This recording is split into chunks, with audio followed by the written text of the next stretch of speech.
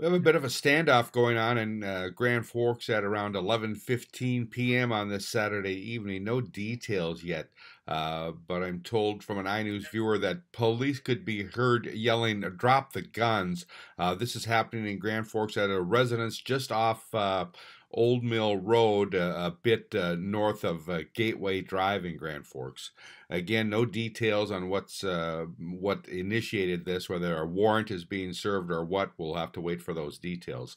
Um, but again, a bit of a standoff with police around a residence just off Old Mill Road in Grand Forks. We'll have more details as soon as they're available.